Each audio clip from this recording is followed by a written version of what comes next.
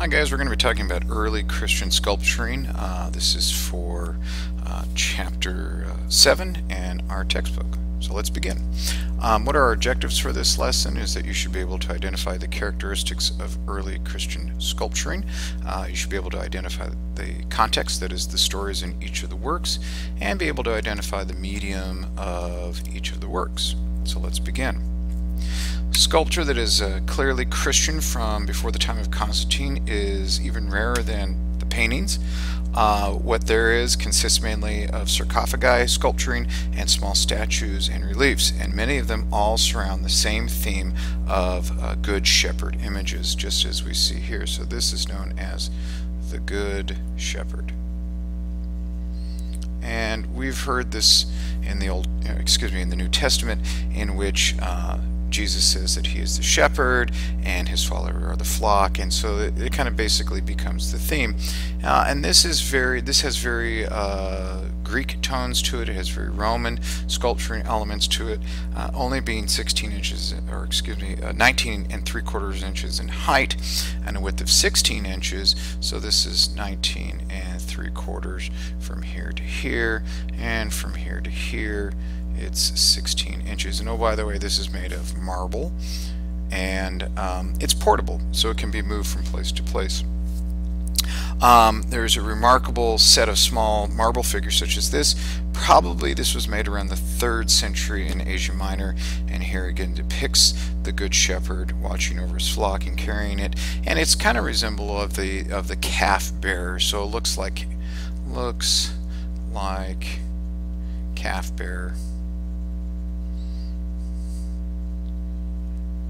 of an earlier work that we've seen. Because it was found with sculptures depicting Jonah, it is most likely probably from a Christian home. Well, let's move on to the next thing. We have large workshops that were devoted to carving tomb chests existed in most city centers. The sculptors worked on special orders and also kept a supply of finished sarcophagi carved with subjects suitable for a variety of beliefs. On the sarcophagus that's found in the Roman Church of Santa Maria Antigua, we have this sarcophagi of natural poses of the figures, the solid modeling of the figures, and this revealing drapery all indicates the sculptor's classical roots. Now we would take this work and we would actually divide it into several parts here, and we could see this from a pagan point of view and from a Christian point of view. In the center stands a figure with hands raised in an age-old gesture of prayer right here, and we could say that that's a person praying, or it could be an orant figure. At one side, a bearded man reads a scroll. He could be considered a teacher or a philosopher. A shepherd brings in his sheep. Well, that can also be considered the Good Shepherd. And an old man places his hand on the head of a youth who stands in a river. Well, if we see that, we could also see that there could be baptism as well. And then over here we could see there are 1, 2, 3 sheep right here, which again could tie over to the shepherd. But to the informed Christian, the orant is the Christian soul, the seated man is the teaching Christ, followed by Christ the Good Shepherd, and a scene of baptism. So we could see this as the orant, the teaching Christ,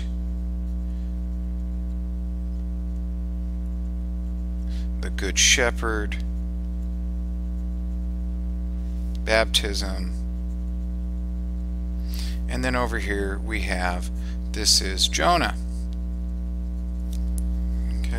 The sleeping youth is Jonah, obviously resting after his ordeal of being eaten by the whale and then vomited out by the whale after 3 days in the stomach. And the monster is in the classical form of a dog-headed serpent. Well, let's look at another sarcophagi here. This is a very important sarcophagi to know. It's been on the AP Art History exam in the past, and this is the sarcophagus of Junius Brassus. Christians adapted Roman forms for their own needs, especially in monumental stone sarcophagi, such as this elaborately carved one. As imposing as the pagan Roman battle sarcophagus, Junius Brassus was a Roman official who, as the inscription here tells us, right in here, here's the inscription. It tells us was newly baptized and died on August 25th, 359 at the age of 42. And here on the front panel, columns and entablatures and gables, all these really great architectural terms, divide the spaces into individual scenes. And we see details of architecture and furniture and foliage suggest this very earthly setting for each scene. Well, in the center of both registers, columns carved with puties producing wine frame the triumphal Christ, and the upper register right here. Okay, and flanking, he appears as the teacher philosopher. He's flanked by Saints Peter and St. Paul, and Christ rests his feet right here, if you see it right there, on a pagan god. This is Aelius. He is the god of wind, and he also represents the cosmos. To Christians, Aelios personified the sky, so that Christ is meant to be seen as seated in heaven.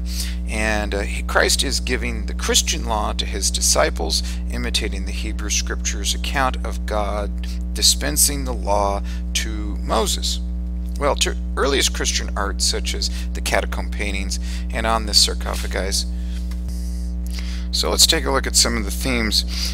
What we have in this particular sarcophagus is an intertwining of Old Testament stories and New Testament stories. If we look up at the top left right here, we have Abraham passes the test of faith. Right here, the story of Abraham as he's sacrificing his son Isaac. Christians saw this story as a sign of God's sacrifice of his son Jesus on the cross. Under the triangular gable on the lower right, the Old Testament story of Daniel in the lion's den right here has been replaced. Originally, Daniel was nude because he was balancing the nude Adam and Eve. In the lower left frame on the far left, God's tests the faith of Job, who provides a model for the suffering Christian. And then you have next Adam and Eve. Here they are in this gabled section right here, and this set everything in motion, the entire Christian story. Lured by the serpent, they have eaten the forbidden fruit. They have become conscious of their nakedness, and they're trying to hide themselves. And this is the fall from grace, which will be redeemed by Christ. On the upper right side are two scenes from Christ's passion. Here's his arrest right there, and his appearance before Pontius Pilate, who is about to wash his hands, symbolizing that he is denied responsibility for Jesus' death. But what's not represented here? The crucifixion. It was rarely was in early Christian art, and after the death of Jesus, the Apostle Peter is arrested for preaching, and in the last frame, Paul is arrested. The images appear in the upper central frame are of Paul and Peter, whose martyrdom in Rome represented the continuing power of Christ. Well, are you able to see some of the characteristics of early Christian sculpturing? Are you able to identify the stories in each of these works, or identify the mediums? Because they're all made of marble. All these works are made of marble. If you can, great. If not, go back and rewatch the video.